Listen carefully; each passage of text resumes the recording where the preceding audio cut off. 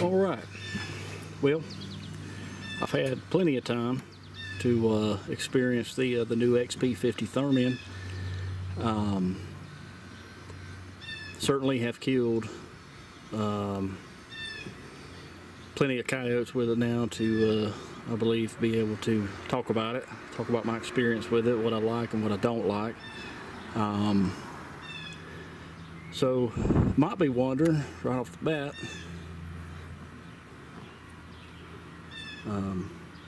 why does this fella have a $5,000 scope that looks like it's got dirt and mud on it? Well, that answer's simple. Because the gun fell off my tripod when I was walking out to the field not too long ago. And I thought I was gonna cry, and you know, was certain that I just lost zero. Well, I didn't lose zero, because I killed a dog right there on that stand. And I'm gonna tell you what, the Bobro QD mount, 30mm, that joker is the baddest mount that I have ever owned in my life. My zero did not budge. And when I say this gun fell off the tripod, I mean it fell right on top of that scope. And this is a heavy gun. This is a Creedmoor suppressor, battery pack, silencer co radius, PRS stock. Yeah, this is a heavy gun. So moving forward, recommend a 30mm Bobro QD mount if you're gonna mount this stuff. Amazing, absolutely amazing. So moving forward, the Thermion. You know, this is the new and improved trail, if you will. Pulsar trail, if you're familiar with those. Not much difference between the trails. They do look a little bit better picture quality. Pulsar did. They changed some things up with the display compared to the trails. And I'm pretty sure that's all that they state that they they changed. But I mean, if you compare it to a trail, the contrast, background contrast, it looks different, and it looks a lot better. But you know, coming from a FLIR 536, which was a native 4-power, you know, I was a little nervous at first going with an XP50, because the native on it, it's low. It's like a 2-power. So I was concerned about it a little bit, but not that concerned, because I know that, you know, this unit also has picture-in-picture mode, which, if you've seen my videos, you see that there is, you know, 2 screens going on, and I can set the magnification on the picture-in-picture display to anything that I want. I think that's huge for coyotes. I mean, I think that is absolutely huge. I don't know why other manufacturers aren't doing something similar to that, but I can't stress enough that is amazing. If you're going for runners, you're going to want a wide field of view. I mean, I don't know what else to say to that. If you got, you know, a double coming in, you got a triple coming in, you may need a little magnification because you got one in the back that's hanging up. As soon as you blast him, you're gonna have to go for your runners. You're gonna want your wide field of view. I don't know. I love it. That is probably the biggest selling point for me. All the media features, you know, record video, it records audio. You download an app to your phone, and I mean, within seconds you're putting your video on your phone to show all your buddies before you even make it back to the truck. Very nice. Now, one of the biggest concerns that people have is with, you know, the power supply. You know, these take their own proprietary batteries, APS2s. They're like $100 a piece. Now, you may say, you know, oh my God, that's ridiculous. The battery life on these, you know, if you're running, you know, balls out, video running, automatic nuke process running, you're gonna get about an hour and a half. Now, I was a little bummed out, you know, but once this dies, it changes over to a separate battery source. This has a built-in battery as well, and you'll get about 3-4 hours off the onboard battery. But even then, you know, I'm still kind of bummed out. Well, I don't know what the big deal is, to be honest with you, because you just plug up an external to it. Take that off. You got a micro USB port here, you know, battery pack here, and just, you know, run external like that. And if it's already, you know, dead or whatever, it'll run the unit at the same time it's also charging the unit, so that's pretty sweet. It comes with, you know, a flip up lens cap. I know that, you know, sounds kind of like small and elementary, like, well, who cares? I mean, $5,000 better come with a flip up cap.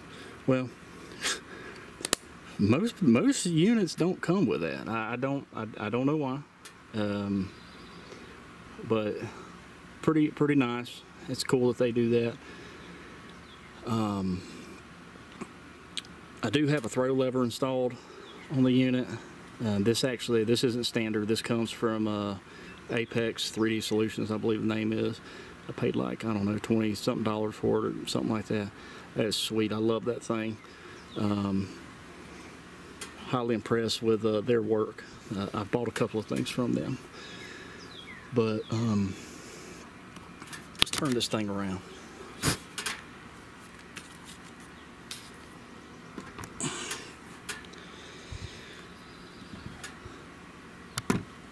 So the top one is your battery. The other side that I just flipped over, that's obviously your micro USB port. This one here this one doesn't come off. This is how you do your menus. You got a dial. You press it in. You know, I really like that. I wish it was a little bit more stiff. I wish it had a little bit more friction in there, because it does spin pretty easy.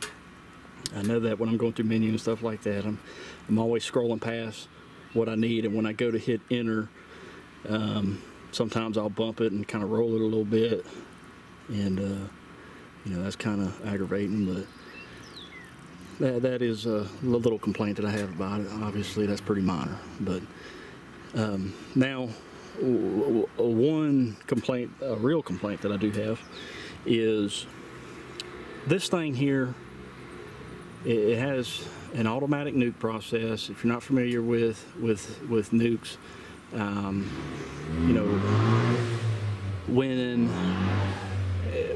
the core temperature of a unit is different than its temperature in the environment, let's say ambient temperature, the picture quality tends to, you know, be not really optimal, and you're subject to pixelation and things like that.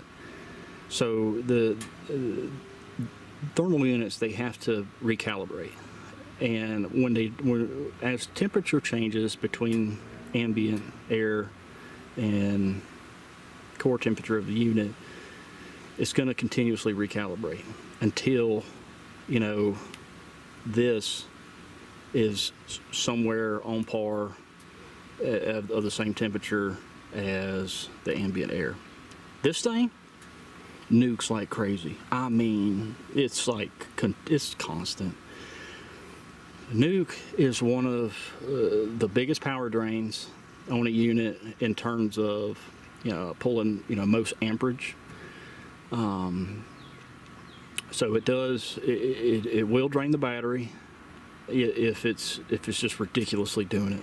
I mean, not only that, it has done it when, you know, I'm in the middle of shooting something. You know, that's the big one. I don't like that. Well, luckily though, they give you the option in settings to, I can simply turn the nuke process off altogether, or I can go into a semi-automatic nuke process, which or semi-manual. All I got to do is just press a button up here, and it will nuke it for me. So unless I press that button, it's not nuking. So I thought they kind of saved the day on that. You know, if they weren't going to give you an option of that, like FLIR units and stuff like that, that I don't know, I don't know, that might be going back to the shop. I might be sending that back. So overall, I mean, those are really the only two complaints that I have. I mean, it's an outstanding unit. It really is for the price range. If I were to sell you a unit, if you came to me and asked me for advice, you said, hey, Matt, I'm looking to step up to thermal. What's out there? You know, I'm not looking for, you know, anything crazy. But I want something functional. I want it to look nice. Well, since FLIR thermal sight units and all that, they're not selling to the public and all that, what does that leave you with?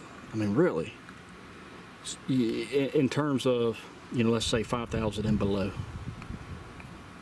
Well, you got Pulsar trail units, which they discontinued them, but I mean, obviously you can find used, you know, trails. You know, this is a 640 resolution unit. It's nice and crisp. You know, you can go with, you know, XMs, Thermion XM units, which are 320 resolution. They don't look as good, but I mean, I've hunted with 320 resolution for years. I have no problem with it at all, and that's not a big deal. But in terms of manufacturers go, I can't think of one. I can't think of any manufacturers out there other than Pulsar that would be in, you know, the medium to entry level thermal scope range that I would recommend. I don't recommend ATN products. I do not. I just don't. I've had terrible experiences with them. I've had terrible experience with their customer service. We don't sell them. Now, I would try my hardest to put you on a Thermion, whether it's an XP, you know, which this one XP50 retails right around $5 grand, you know, or the XM Thermions, which I believe retail. I think you can pick them up for right around, I don't know, upper 3,000s, somewhere around there. If you were to step up from this, you know, I don't know what you would go to other than Envision Halos, LRs, or Trigicons. And even Trigicon,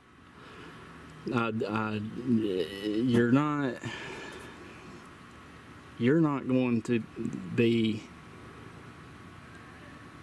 super impressed by the differences of performance and picture quality between this and a full-blown Trijicon Mark III hunter. And that is the God's honest truth. It is better when you're not having to deal with terrible humidity conditions and weather conditions. But if we're in the dead balls of winter, and yeah, I mean, I would absolutely suspect Envision Halo LRs and Trijicon Mark III hunters to, you know, outperform a $5,000 scope. It better, you know, but I would not put a Reap IR 35mm over this. I've ran one. It's a good unit, fine. I do not mind it one bit. No picture-in-picture mode.